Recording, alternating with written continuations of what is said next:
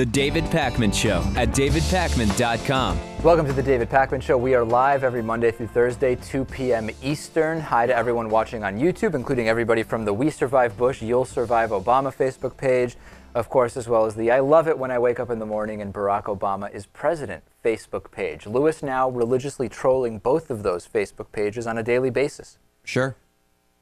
Sure, yeah. Yeah. Let's see if anyone can figure out who I am on there. Hey, remember this video from Todd Aiken, which of course now, how could any of us forget? It is now etched into my mind at least. Let me just jog your memory. It seems to me, first of all, from what I understand from doctors, that's really rare. If it's a legitimate rape, the female body has ways to try to shut that whole thing down. But right. So everybody remembers that.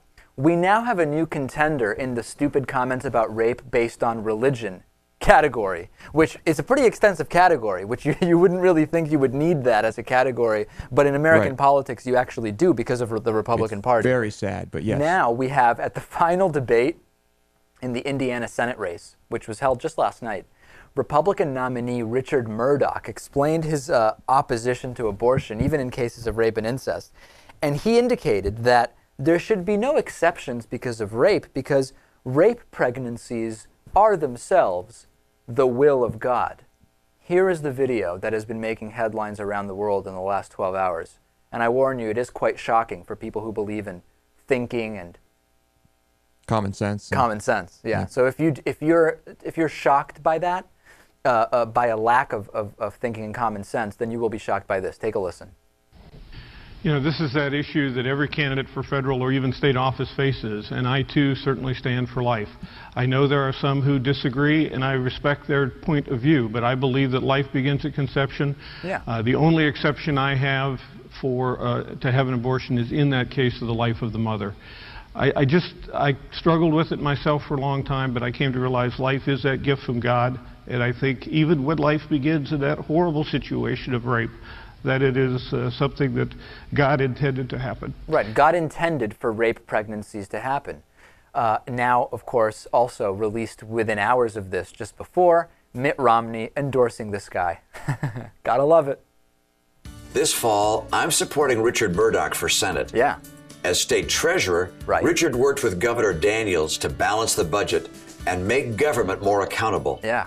As senator, Richard will be the 51st vote to repeal and replace government-run health care. Richard will help stop the liberal Reed-Pelosi agenda. There's so much at stake. So there is the Mitt Romney endorsement of this individual. Now, God is quite a guy, right? I mean, God intended for rape pregnancies to happen. How many details of the rape does God plan? Like, how involved is he in rape pregnancies, Lewis? I can't really say. I've never done any research on the topic. Well, so then pretty much everything is the will of God, right? I mean, why bother with healthcare? Why bother with police? Why bother with national defense, education, helping the poor? It's all the will of God. God's got it. It's all planned, Lewis. It's pretty easy. Except for defense. Very convenient. Except for defense. Of course, on defense spending, it's not up to God. It's up to the U.S. spending a ton of money and having 50 bases in Germany. I'm confused about why he would make an exception in the case of the life of the mother. Isn't that God's plan as well, to kill the mother? Yeah, wouldn't the mother dying also be part of God's plan? I guess God's plans are only related to life and not death, maybe. So the obvious question was, isn't Mitt Romney going to pull his endorsement? No. The Romney campus said the ad can stay. Governor Romney disagrees with Richard Murdoch's comments, and they do not reflect his views, said Andrea Saul, campaign spokesperson for Mitt Romney. But the endorsement stays, probably based on fiscal issues, right? Could be, yeah. Yeah. Interesting. What's funny is this isn't really that outside the mainstream view of the Republican Party. I mean, we have a lot of Republicans who say stuff like this. All over, yeah. And who knows about the ones in small towns, towns all over the country. We're not hearing mayors, selectmen, all sorts of board members. For sure. Governors. I mean, I'm sure there are plenty of governors we're unaware of. Murdoch came out today and did an apology. It was the most bogus apology I've ever heard, basically saying, he basically did the same thing all of these right-wingers do when they say something offensive. They come out and say, what I said was interpreted as the opposite of what I meant. It's always a big misunderstanding. He didn't mean any of it. There's no misinterpreting that. There's also no misinterpreting Ann Coulter calling President Obama a retard. You know, I thought that we kind of grew out of using that term because, of course, it is very, very offensive to people who have mental disabilities and learning disabilities and challenges of that kind. But Ann Coulter, let's put up the tweet, tweeted out that President Obama is a retard just several hours ago. Natan, can we put that tweet up to look at? We're calling for the tweet. There it is. I highly approve of Romney's decision to be kind and gentle to the retard, referring, of course, to the Monday night presidential debate. So she is actually completely out of her mind, is really what's going on here. But some people say that she's trying to sell books and that this is going to sell her books. Now, I don't know why anybody would buy the book of someone who says that the president is a retard. I don't know how that helps sell books, but that's the conventional wisdom. She's selling books. There are a lot of people who love Ann Coulter and think she is brilliant. There are a lot of people who look at her stuff just for shock value, and I believe that everything she does is for shock value. That's why we're talking about her now, because her comment has shock value. Well, what's incredible is that if Ann Coulter were right in indicating that the president is mentally handicapped, it's incredible that a mentally handicapped man is neck and neck with Mitt Romney, who's like a smart business guy, supposedly. And won the last election. And won the last election. It's amazing, Lewis, isn't it? You know what? I'm glad that that people who are disabled are doing that well. There's actually there's an open letter to Ann Coulter that was written on specialolympicsblog.wordpress.com, which is it's actually a blog written by an individual who is mentally handicapped. He has Down syndrome. He's a 30-year-old man, and he actually wrote a great letter. His name is, I believe it's John Franklin Stevens. And he said, come on, Ms. Coulter, you aren't dumb and you aren't shallow, so why are you continually using a word like the R word as an insult? I'm a 30-year-old man with Down syndrome who has struggled with the public's perception that an intellectual disability means I am dumb and shallow. I'm neither of those things, but I do process information more slowly than the rest of you.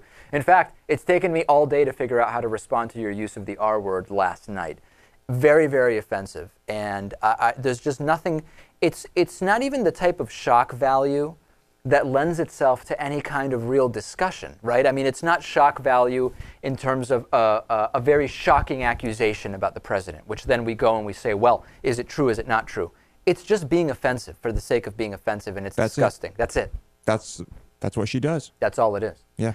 Donald Trump and Gloria Allred, both in the last 24 hours, seem to be planning some October surprises. They both have kind of fell completely flat on their face. First to Donald Trump. Donald Trump started tweeting and saying he had unearthed potentially some divorce papers of Michelle Obama and the president. And there were a number of questions about what is he actually going to release, what's going on. Well, we finally heard what the big Trump October surprise supposedly is. He is asking the president to release his college and passport applications, saying if the president does that, Trump will donate $5 million to the charity of President Obama's choice. Wow. Well, I'm shocked, Lewis. What a surprise. Okay. And then the Gloria Allred one was that Gloria Allred, according to a number of different sources, including Radar Online and TMZ, Gloria Allred's planned October surprise is that Mitt Romney allegedly lied under oath about the value of Staples, the business with which he was involved, to prevent the founder of Staples, Mr. Stemberg's wife, from walking away with more money in her divorce settlement. Do you follow that, Lewis? Should I explain it in another way? Seems a little far-fetched. I don't know if it's far-fetched. I just don't know if these are, number one, is it really an October surprise if they're saying what they're working on? And why would you wait? Why would you wait? Well, because that's the idea, for it to be an October surprise. This is just all ridiculous. Natan, what do you think about this? Can you actually, if you say in advance what the surprise is it still a surprise? No, I think the people that say that they are creating an October surprise don't understand what October surprise means. It means something that no one can predict, that is a world event usually, or a significant national event. It's not releasing some sort of a piece of data. They just don't understand what it means. It's a semantic misunderstanding, Lewis. And the information they're holding on to is basically useless, and it would probably have no effect if it were even now out to the public. Well, if I had to say which of these were a bigger deal, I would say that it's Mitt Romney lying under oath about the value of one of his businesses to help someone not pay a woman their fair share in a divorce settlement. Yet more trouble with women with Mitt Romney. If it's true, these are both alleged. Well, now, I mean, the Trump one, we know what it is now. He's offering $5 million if Obama shows us his passport application, again, connected to birtherism in some way. I can't believe this stuff is still happening. Here's something interesting. We've been covering, along with Brad Friedman at the Brad blog and a few other independent media outlets, the connection between Bain Capital and Tag Romney with some of the Hart Intercivic voting machines. You remember this story, Lewis. We've been talking about it for a while. Yeah.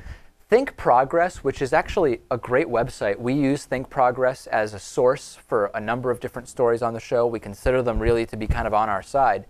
Think Progress put out a blog post. I don't know if I want to call it a smear, but it's definitely very critical of the Brad blog, and it actually embeds our video in the article where we talk about the concerns that the Bain and Tag Romney involvement in the voting machines is there. And they're calling it a conspiracy theory. Think Progress is going on and on saying that basically there is no reason for concern here. There is no evidence that Tag Romney is involved in changing ballots, et cetera, et cetera. And it actually says, there's actually a line here which says, dwelling on the possibility that a company tangentially related to the Romney family may tamper with their own product distracts from the very real and far more insidious ways that conservatives are trying to manipulate the election. For example, the voter registration firm, blah, blah, blah, blah, blah, hot fabricating reports. I take issue with this, and Brad Friedman was on Tom Hartman's The Big Picture show on RT last night, and he said the same thing, which is, we're not specifically saying that Tag Romney has already done something. What we're saying is that the fact that of all the millions and millions and millions of people that are involved in politics and private equity and manufacturing machines and all these different things, the fact that a candidate's former employer and son have connections to voting machines, that alone is a problem. We shouldn't even have that. We don't need to say Tag Romney was sitting there with a screwdriver messing with the voting machines. We don't need to get to that point. And I'm a little bit disturbed that Think Progress is trying to dismiss this as a conspiracy theory. Yeah, the connection is there. It's all the evidence is out there. And to not bring this up, to not even say that this should be looked into further or this should be brought to the attention of the American people would be completely irresponsible. The counterexample is, imagine if, I don't know, Barack Obama's Pakistani roommate from when he lived in New York, I think, for a couple of years, was connected to the voting machines in the same way. Do you think this wouldn't be all over corporate news, Natan? It would be. And just to underscore the point that both of you are making, you know, the point here is to just point out that the election system, the electoral process in terms of voting, should be totally separated from special interests. It's just a very basic point. It's not about a conspiracy theory where we're pointing fingers and saying there is going to be fraud. It's not about fraud. It's about the possibility of fraud and about eliminating that. I'm very surprised that Think Progress has taken this line. Lewis hosts and produces the bonus show. Okay, now to get the bonus show, you have to become a David Pakman Show member. It takes seconds. It costs pennies a month. Pennies a day, rather. Excuse me, Lewis. DavidPakman.com/membership. I'm going to actually tell a story on today's bonus show, which is kind of an embarrassing story. An incident that I had at a movie theater recently. And, well, not really recently. It depends on what recently means, but certainly in the modern era of the David Pakman Show. Or maybe not. But it's a story that is quite embarrassing that happened to me at a movie theater. Lewis was there. I'll talk about that on the bonus show and plenty of other stuff. So sign up at davidpakman.com/membership. Stay tuned. Plenty more after the break.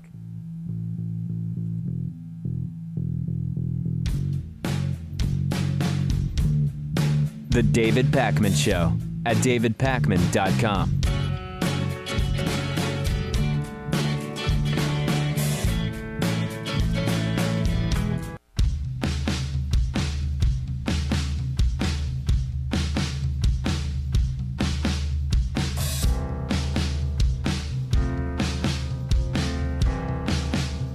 Welcome back to the David Pakman Show. Let's say hi to a new David Pakman Show member, made possible in part by liberalbias.com. Life's just not fair to conservatives, Lewis. Everywhere you look, it's liberal bias. Find the best examples at liberalbias.com. Today's new member of the day, James Williams. James Williams, along with every other David Pakman Show member, are single-handedly helping keep the show afloat expanding with new projects and many, many exciting new things on the horizon. Exactly. Yes. Thank you for your support. Very good. Hey, remember that line from the third presidential debate on Monday where Mitt Romney was talking about how the U.S. Navy has less ships now than in 1916 or something like that?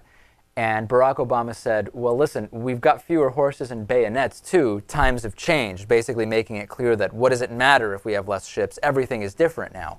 It turns out that that line confused Paul Ryan. Paul Ryan just didn't understand the line, and apparently nobody explained it to him. Because here's what he had to say on CBS this morning. He just doesn't understand it. He looks visibly confused by it. Look at this. Spending. That was one of the sharpest exchanges in the debate. And President Obama said this is not a game of battleship. That yes, there aren't as many ships, but there aren't as many horses and bayonets. That's a pretty tough attack. To compare modern American battleships and Navy with bayonets, I just don't understand that comparison. Look, we have to have a strong Navy to keep peace and prosperity and sea lanes open. Right. The president's, all these defense cuts, if all these defense cuts go through, our Navy... Right. He just doesn't get it. That's the bottom line. And then he shifts into talking points. What's going on here? Is this for real? Does Paul Ryan really not understand that it's a likening, it's a comparison? What's wrong with Paul Ryan? I find it very hard to believe that Paul Ryan did not understand that. Is this, because the other thing I thought you know what? The other thing is that he may maybe just be he's pretending not to understand it to show how silly it was. Or he's trying to make it sound like that was actually the comparison that Barack Obama was trying to make Obama look bad. Yeah, I don't get. And if the idea is to make his lack of understanding be some kind of an attack on Obama, I don't think it's coming off effectively, Natan. Yeah, you know, that line that Ann Coulter used on Obama recently that we talked about in the previous segment, I'm starting to be a little concerned for Paul Ryan. Maybe it's the stress of the campaign that's getting to him. Maybe that duress that he was accusing Joe Biden of having is coming back to haunt him. Yeah. But something's wrong with this guy. Something seems to be wrong here. Because if he really didn't understand the line, that's concerning. And if he thinks that the way in which he's explaining how he didn't understand it is somehow a critique of Obama, he's also living on cloud nine, because that doesn't make any sense either. Yeah, very strange stuff. Unbelievable. If you've been on the internet the last 24, 48 hours, you may have noticed that the Mitt Romney campaign seems to be taking on an air of strong confidence. Drudge Report ran an Obama Needs a Miracle headline. Dick Morris, former friend of the Clintons and now a strong Republican advocate, was on the Bill O'Reilly show last night, and he said, listen, we are going to see Mitt Romney win with over 300 electoral votes. It's going to be a 4 to 8 point margin in the popular vote, and he's going to win Michigan, he's going to win Pennsylvania, and he's going to win Wisconsin, all states which it appears really, by looking at the polls right now, that Barack Obama is going to win. I think the idea here is that for the few undecided voters that are still out there, a factor in who they vote for might be wanting to be on the winning team. So if you're really kind of undecided, which means you really have no idea what these candidates are about, in other words, if you know so little about this election that you really don't know less than 2 weeks out who you're going to vote for, you might just say to yourself, I want to be on the winning team in the end. Therefore, if you start hearing all the confident talk from the Romney campaign, you might say, well, if it's going to be Romney in the end, I'd like to be on the winning team. I'm going to vote for Romney. What do you guys think? Why is the Romney campaign so outwardly confident right now? You have to be confident. It's good to be confident. If you're not confident as a presidential candidate and in your debates and in your campaigning, you're setting yourself up for failure. But there's a difference between the general confidence of the stump speeches, Natan, of saying, I will be the next president and the first thing I will do is this, to actually having this very specific, we're going to win, we're going to have a ton of electoral votes, this is not going to be close, we're ahead, which we're seeing in the last few days. Yeah, very clearly this is a campaign tactic that Karl Rove endorsed in 2000 in the last days of the 2000 campaign against Gore. They were saying the same thing, that they're going to win by 320 electoral votes and this and that. And then Bush actually went to California to act as if California were now in play because there's a wave of Republican enthusiasm. This is just a campaign ploy. The fact of the matter is that the campaign is pretty steady and Obama has a slight lead, and that's the state of the game. There could be a backfire, Lewis, to using this strategy because it's really more of a tactic than a strategy. if we're really talking about a turnout election where voter enthusiasm and therefore turnout determines who wins rather than actually convincing people to switch candidate, if President Obama supporters were experiencing some reduced enthusiasm under the idea that President Obama was running away with this, hearing confidence from the Romney campaign could actually get out the vote for Obama supporters, because they may hear, oh, wait a second, this is way closer than I thought. I'd better get out there and vote. Yeah, I guess it could go either way. I still think it is important for there to be confidence overall with your campaign. But is this a bit too much? Maybe. There was a global poll of the U.S. presidential race, and President Obama has a massive lead, which I don't think is surprising at all. We had Dennis Campbell on a couple of weeks ago in our Worldview segment. He made it very clear that a poll in Europe was very favorable to President Obama. Let's put up some of these responses. Let's put up first the Obama responses, Natan. And if we look at the different countries around the world which were measured here, France is the most strongly pro-Obama country. It's 72%, according to the BBC. Let's see if we can get that up, Natan. It's locked up. I'm trying to get it on. Yeah, let's, because these are, first I want to look at the Obama numbers. And I guess they didn't care too much that Mitt Romney was doing missionary work there. I guess not. Yeah, so here are the numbers. France is the one where President Obama is the strongest, followed by Australia, Kenya, Nigeria, Canada, Panama, UK, Brazil, Germany, Indonesia, South Korea, Spain, so on and so forth. Now, Republicans right away are seizing on the fact that Kenya is third on the list. Oh, well, the president's Kenyan, right? Not so fast. Let's put up the Mitt Romney list, Natan, please, if we may. And we will take a look at that. And as you can see there, Kenya is the country in which Mitt Romney has the strongest support as well. Of course, it doesn't even eclipse the 20% mark. I love that Pakistan is seemed to be the only country that had more Mitt Romney support. Yeah, that's exactly right. The only country in which Mitt Romney would win over Barack Obama is Pakistan, which is fascinating, given that maybe they're upset about what President Obama did as far as Osama bin Laden goes. I don't know. But, hey, at least Romney's carrying Pakistan. Yeah. Romney said he would do the same thing, too, by the way, Pakistan. Of course, so you know. After the fact, he did. I just want to point out one thing. As everyone will notice, the numbers don't add up to 100 because there's like a massive amount of undecided people in these polls. Right, yeah. Good point there, Natan. Let's talk about domestic polls and something that may be going on. Pollsters seem to be completely missing the Latino vote. Again, for the last, I don't know, 12, 14 years, we've been hearing about the underrepresentation of the Latino vote.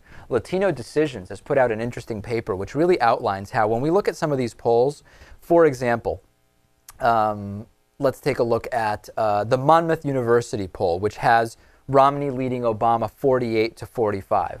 In that poll, President Obama is reported as leading by only 6 points among Latino voters, 48-42. Do you believe that it's really that low, Lewis?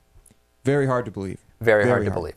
The last 4 polls released by Latino Decisions have found the Latino vote nationally to be 71-20 in favor of President Obama, 67-23 in favor of President Obama, 72-20, and 73-21. If you don't like those, if you say, well, it must be something about Latino Decisions that's giving us these skewed numbers, well, the NBC Telemundo poll, they released 2 polls of Latino voters in October. 70-25, Obama, 70-20 just before that. So what we're seeing here is a significant discrepancy among how the Latino vote is being estimated in terms of its support for President Obama and for how many Latino voters will be voting. This could turn the election, couldn't it, Natan? Yep, it could turn the election, and you need to look no further than 2010 when, for example, in Nevada that has a high Latino population, Harry Reid was tied or slightly down against Sharon Angle, if you remember, the Tea Party nut, and he won by 5 points. And so the Latino population is mostly concentrated in solidly red or blue states, but in Nevada, Colorado, Arizona, Florida, these states have high Latino populations, and it could, all of the polls in those states may be skewed 1 or 2 points in Romney's favor right now. No question about it. Before to go to break, I do want to give a quick shout out to John, who is regularly on our YouTube live feed. He's been having a tough family situation going on, Lewis, and we won't go into detail and we won't give last names or anything like that, but needless to say, we're aware of it and we're very sorry for what's been going on with John, and we're of course glad to have him on the live stream as always, and you know, we wish him the best for sure. Definitely. Let's take a break. Facebook.com/David Pakman Show. We will take a break. Greg Palast is up next. You're not going to want to miss this Greg Palast story. It turns out Romney has made millions from the auto bailout. Stay tuned.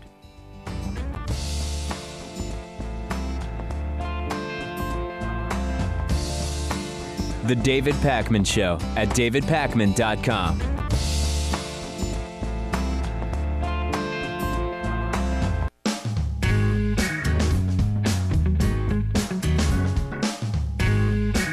Welcome back to the David Pakman Show. Greg Palast is an investigative journalist and also the author of this book, Billionaires and Ballot Bandits: How to Steal an Election in 9 Easy Steps. Greg also has a great article, which is also referenced in the book. The name of the article in The Nation is Mitt Romney's Bailout Bonanza: How He Made Millions from the Rescue of Detroit. Greg, we've heard from Mitt Romney for so long now that he actually didn't want Detroit to go bankrupt. At the same time, he wrote an op-ed years ago titled, Let Detroit Go Bankrupt. That incredible inconsistency aside, it turns out he made a lot of money from what actually happened with the auto bailout. Talk about that. Yeah, and by the way, the Romney campaign confirmed to us that he did make the money. They won't say how much, but since our range was 100 up to 115 million, that I said that's the likely number. Personally, let's repeat that. Mitt Romney personally earned about $115 million from the auto bailout. And the key thing is not so much the hypocrisy. Hell, if you don't know, if you haven't been watching American politics, hypocrisy is one of the key elements of American society. So I'm not worried about hypocrisy. I'm worried about what happened with the bailout. In Romney's case, he bought up with his partners, principally Paul the Vulture Singer is his limited partner, and is also his major donor, the key donor, one of his key economic advisors, and actually is a big part of his foreign policy operation, because Dan Senor, Mitt Romney's foreign policy chief, actually works for Paul the Vulture Singer. Now, when I say the Vulture is a name that's given to this guy by his happy bankers. He's a multi-billionaire who's made his bankers billions on various takedowns. It's called vulture operations, and it's illegal in much of the world, but not in the United States. And so what Mitt Romney and his vulture fund partners did was buy up the auto parts division of General Motors. It used to be called Delco. It's now called Delphi. They bought it out of bankruptcy for 67 cents a share. How they did that was an extraordinary flim-flam, but they got it. 67 cents a share. Then the Romney Group told the U.S. Treasury and GM, give us what we want. Give us our money. And this is a quote told to the U.S. Treasury and GM. This is a quote. We will shut you down. They controlled, the Romney Group controlled all the steering columns, the steering wheels for all GM cars and Chrysler cars. There was no way that GM could continue for a day without its auto parts, especially its steering columns. And it would cost, there was just no way to replace it. So GM would have been not just bankrupt, it would have been out of business, liquidated, gone. So they got their money. Altogether, it was $12.9 billion from the U.S. Treasury. $12.9 billion. So now the company, bloated with your money and mine, goes from 67 cents a share to $22 a share. And they begin selling it off. That's a 3,200% profit. Then, and here's the ugly part, frankly. You know, as Romney says, we celebrate success. What he means, we celebrate making a lot of money. Okay, fine. God bless America. You know, I appreciate a humble billionaire turning into a humble millionaire turning into a humble billionaire. Congratulations, Mr. Romney. But that's not the point. They closed every single General Motors parts plant that they controlled, but one, and sent every single UAW job to China. Every single unionized auto worker at GM parts operations, Delco, Delphi, every single one, 25,200, lost their jobs. But they did create jobs because 25,000 production jobs were created in China. Right, so let me sum up at this point. We've got Mitt Romney here, who initially wrote an op-ed saying let Detroit go bankrupt. Now, in retrospect, after President Obama's action in part was greatly responsible for saving General Motors, says he never said let Detroit go bankrupt. But simultaneously, what you've uncovered is that Mitt Romney was responsible not only for not only did he make money from this bailout, which actually took place, but in doing so, he actually did what he did at Bain Capital for so many years, which was reduce the number of jobs in the United States and send those jobs overseas. Yet another issue which President Obama did call him on in the debates, but for some reason is not resonating with the American people. The auto bailout represents exactly what we've been saying about Mitt Romney for the last several years. Well, this is much worse than anything he ever did at Bain Capital. Bain Capital is like Girl Scouts compared to this vulture fund controlled by Singer the Vulture that he partnered up with. And Singer the Vulture's activities, remember, are outlawed. This guy's an international outlaw in most of the world. And in fact, one of the reasons he's backing Mitt Romney, clearly, and providing him the services of Dan Senor, his foreign policy advisor, is that President Obama and Secretary of State Clinton in April went into federal court to tell a judge to put the Vulture out of business on his activities, because one of his other big hit besides Delphi is an attack upon the nation of Argentina. He's demanding so much money from Argentina that Argentina will implode. Argentina was once bankrupt, worked out a deal with the U.S. Treasury and with the big banks in New York. And Singer has attacked the U.S. Treasury. He's attacked the Federal Reserve. He wanted the gold bars from Argentina and the Federal Reserve. And by the way, Romney's his partner on this. Okay, let's remember that. Romney's his partner, his silent partner, small partner. But there's, Romney could make another $100 million by bringing Argentina to its knees. Well, I hope that doesn't happen, because I'm from Argentina, and I don't want Argentina on its knees. That would be sad, Greg. Well, let me tell you something. And that's one of the things that I bring out, and that's not in the Nation article, but it is in the book Billionaires and Ballot Bandits, is that this election is more about Argentina than about Detroit. That's a scary thought. That's the big fight in international finance today. It is a group of billionaire vulture funds and hedge funds led by Paul Singer and his small partner, Mitt Romney, versus J.P. Morgan, Citibank, Bank of America, United Bank of Switzerland, who are behind Obama. And they're behind Obama because Singer is attacking Argentina and them, because they've been collecting money from Argentina. Everyone talks about the Argentine bailout, but in fact, these banks have made back their money and then some. Right. With a deal with the Argentine government. And now Singer's saying, no. It's all mine. It's all mine. And I'll give some to Mittens here. Well, yet more reasons we absolutely cannot allow for Mitt Romney to be the next president. We've been speaking with Greg Palast. The book, which I have here, Billionaires and Ballot Bandits, How to Steal an Election in 9 Easy Steps. Great comics in it by our friend Ted Rall as well. Congratulations on the book and great work as always, Greg. Pleasure speaking with you. Glad to be with you. It's on the Times bestseller list. I do want to say one thing. I'm not against Romney being president as long as he wins by getting the votes, not by burgling the votes. There you go. And we're covering that story as well. Okay, thanks, Greg. Well, we'll talk to you next time. Thanks. Bye. The David Pakman Show at davidpakman.com.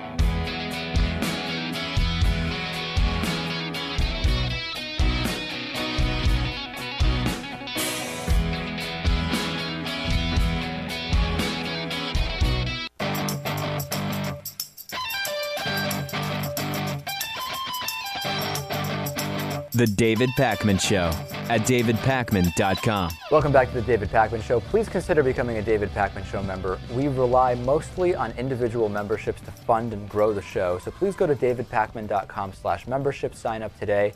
Ton of great benefits associated too. The bonus show, the archive of shows, the commercial-free TV show, audio and video of the bonus show. It's just incredible, Lewis. It's amazing. It really is. You can't beat it. Nope, can't beat it. Not at all.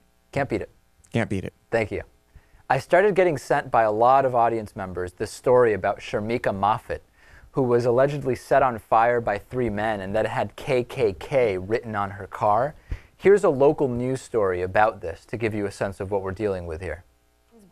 Police confirmed to KNOE that a woman was set on fire on a walking trail Sunday evening. She's now at LSU Shreveport recovering, and Jillian Corder has been investigating this story since it first broke, and she's got more from Winsboro. Jillian? That's right, April. Franklin Parish Sheriff's Department responded to a 911 call Saturday night around 8 p.m. at Civitan Park, which is in South Winsboro. 20-year-old Sharmika Moffat made the call and said that she had been attacked and set on fire by... All right, now the story, when I started getting the articles, sounded a little bit weird to me, but it also sounded incredibly offensive if it was actually true.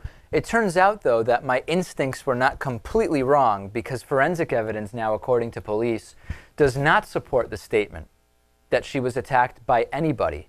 In fact, Moffat's fingerprints were found on a lighter and lighter fluid that were recovered from the scene. Investigators believe she set herself on fire and that she used toothpaste to draw KKK and a racial slur on her vehicle. DNA evidence is also pointing to her. This is an incredibly disturbed individual, wouldn't you say? Yes.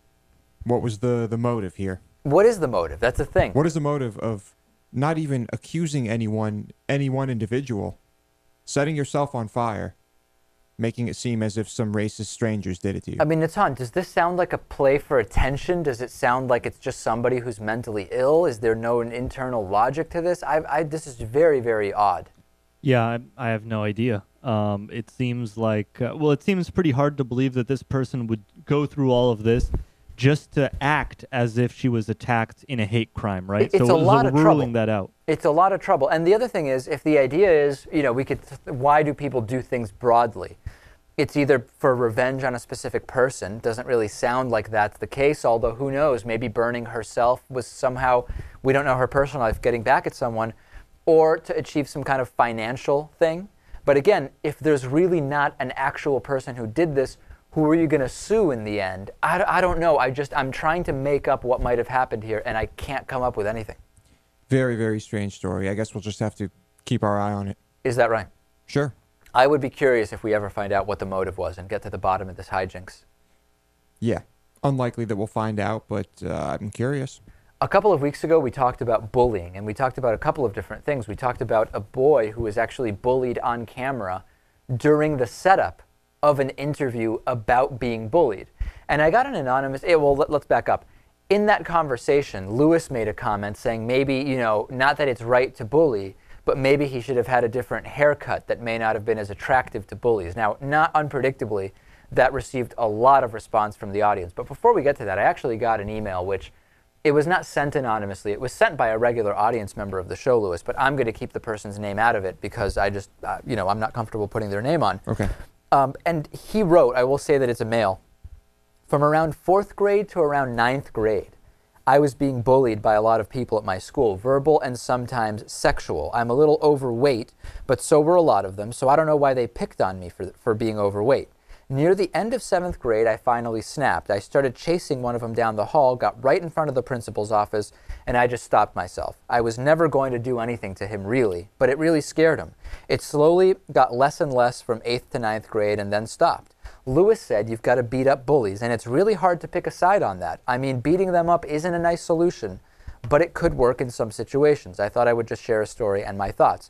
Well, thanks for sharing that story. And it is, when Lewis said you've got to beat up bullies, even if it is hard to take a side on that, right? But the point is, a lot of the people being bullied are being bullied because they're not going to beat up the bully. That's the reality of the situation. So I worry that saying you've just got to beat up the bully will make those who aren't in a position to do that feel even more helpless.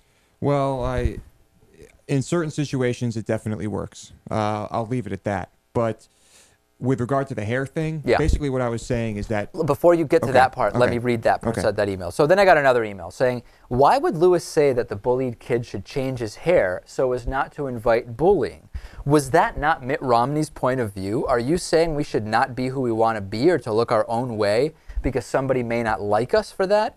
Or they may like it and not know how to even express their admiration because the Bible or politics turns it into hate? This is why a bully may cut or tell you what you should wear, or cut your hair or tell you how you should wear it. Lewis, I like you, but don't be a bully. How would you respond? I was saying that there are things you can do to lower your risk of being bullied. Would I bully this kid? No. But his hair was ridiculous, and I'd probably make a Justin Bieber comment here and there. If it were an adult, you'd be making a Justin Bieber comment. Sure. If you're not willing, if you're not willing to go after the bullies in other ways, if you're too afraid, you're too timid, you don't think it'll work, whatever reason it may be. Do something to make yourself less of a target. There are things you can do to lower your risk of getting bullied. The thing I worry about, pragmatically, Lewis is right, okay?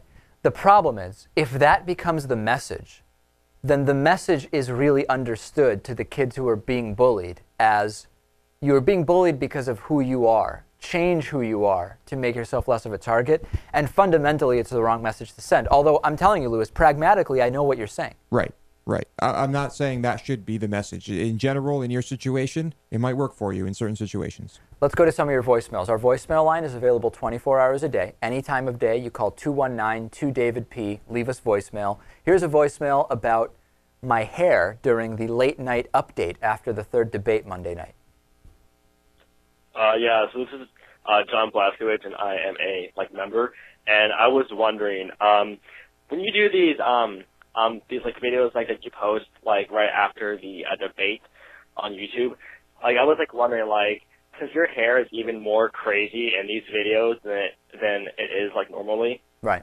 I was wondering, what you do if you didn't mind saying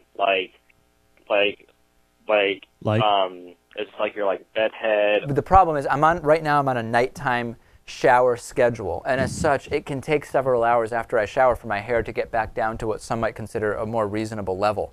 So when that video was recorded, and you can find it on YouTube, it was just it wasn't the best moment for it, Is there ever a good moment when it comes to your hair? Sometimes, yeah.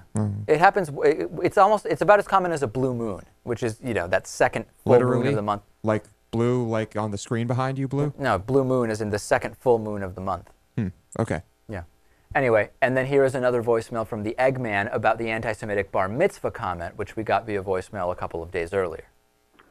Hey guys, how's it going? I know you're doing your show live right now, and I'm leaving you a message.